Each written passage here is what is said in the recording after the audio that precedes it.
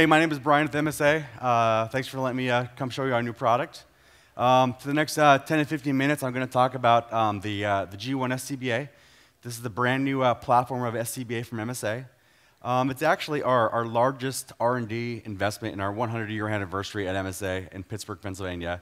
So it's been a long, ongoing process, almost about a 7-year project that we've actually just went public about a year ago.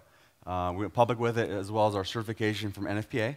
And so we've had about a year as far as our deliveries have gone, and we've done really, really well. So I want to go over the product really brief and kind of just hit some of the high points and really where this product is going to be going over the next several years. This whole project really started off with Facepiece. You guys are all familiar with the Ultra Elite Facepiece. The MSA has had for close to 20 years. It just reached its 20-year anniversary. And so it's really been time to move on from the Ultra Elite Facepiece. And so this project really started off with we need a new facepiece. So the number one goal for the facepiece was to remove all electronics and remove batteries from the facepiece. And that's really what we did. On the G1 facepiece, there's not going to be any electronics. There's not going to be any batteries. We've reduced the weight by about 1 pound as well as about 2 inches from the profile. And really most important about the facepiece is the cost savings. We've actually cut off about $700 off individual face pieces.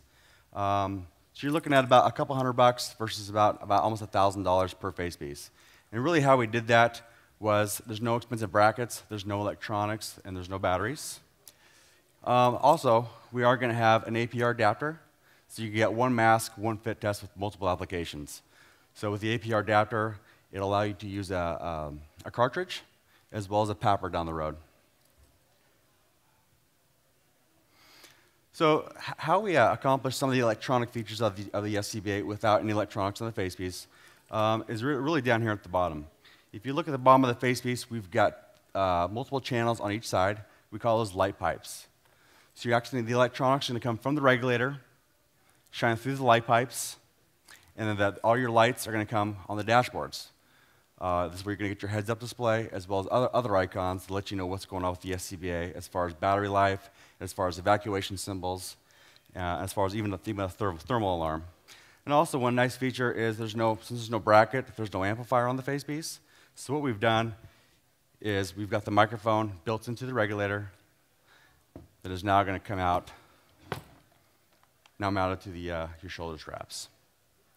And also the G1 SCBA is already enabled to connect via Bluetooth to the new Motorola APX series radios. So that's already done. It's already been delivering as we speak. If you have the Motorola APX 5000 to the 8000 series radios, these are already ready to Bluetooth and communicate there.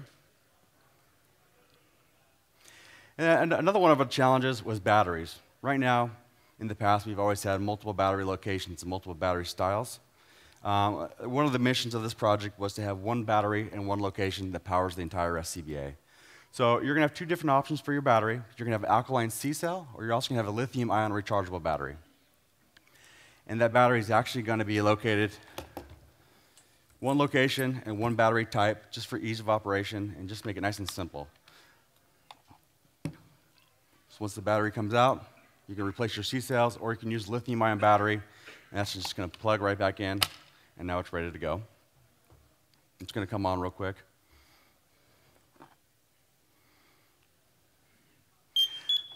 And then also looking at my control module, it does have an auto activation.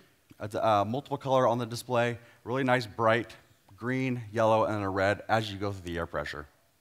It's very flexible, and it's completely customizable with the new A2 software that comes with the G1. Here's a nice slide that gives you just some more icons on what's going on with in the control module. As you can see, we are going to have a 360 kind of a visual communication. You're going to have buddy lights in the back, as well as lights that correspond with in the control module. And there you can see on the far left, it's going to go, as you deplete the air pressure, it's going to go from green, yellow, and then red. And that's going to work with the buddy lights in the back, as well as a light on the regulator. So that really gives us a 360 visual communication. So looking at the fire ground, you're going to have your green, your yellow, and your red. And it's going to give you guys an idea of what's going on as far as air. It gives you a good idea what the lights look like in the back. as well as on the regulator. And then one thing we've also done, in a critical situation, the most important part of the SCBA is the universal rescue connection. So when the SCBA does go into a low air alarm warning, you're also going to have a white LED shining right on the URC. So in a bad situation, we've got a spotlight on that most important part of the SCBA.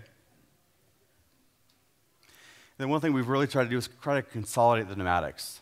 So right now you've got the audio alarm, you've got a first stage regulator. What we've done is we've combined everything into one component. So here you've got the URC, you've got your first stage regulator, as well as the audio alarm bell, all into one component that's really, really simple to work on, just like all of our previous pneumatic components have been. Another big focus for the G1 has been our ergonomics, to make this thing more comfortable. SCBA aren't getting any lighter, and so we're trying to do everything we can to make it more comfortable on your back. We have done that by removing a lot of the weight from the facepiece. But as far as the ergonomics go, we have made quite a bit of improvements. We have some new materials that are on the shoulder straps to really keep them where they should be. We're still always going to have an option for your chest strap. And then we also have added an adjustable lumbar pad. So you're going to have 3 different spots to adjust your lumbar pad. So based on your height, I'm 5'9", probably an average height, I'd be right in the middle. When you get on shift based on your height, you want to put it to a 1, 2, or a 3, just for the maximum ergonomic and for comfort. And there's a good example of just how it's designed to fit multiple body styles. This is our low-profile cylinder, which is it's a little bit of a longer cylinder, and it does sit nice and low, and the weight's on your lumbar versus your shoulders. The SCBA is also going to come with a 15-year warranty. This is an industry first. That's going to cover the pneumatics. It's going to cover the cylinders as well as the electronics. So 15 years on your electronics, which includes your amplifier, the power module, as well as the control module. So 15 years, that's an industry first. We've done about 6, 7 years of R&D, so we're very proud of this product, and we're very confident with the product, hence the 15-year warranty. So the big question is this is built for the future, so what's really next for the G1 SCBA? We do have a prototype out in the main room that I'd love to show you guys. But what it's going to be is integrated TIC within the SCBA. The control module does turn into a thermal imaging camera if the department decides to do so. We're still a couple years away. We do have a prototype out there, and this is just some basic pictures that show you how that works. This is quite a bit more flexible, which allows for the TIC. So as you move the TIC, you're going to get your thermal screen right on the control module. And that's all I got. Come take a closer look outside here. And then one more thing I do want to show you guys is that we are going to also go with a quick connect. I forgot to have this in my slideshow here, but we are going to have a quick connect option now.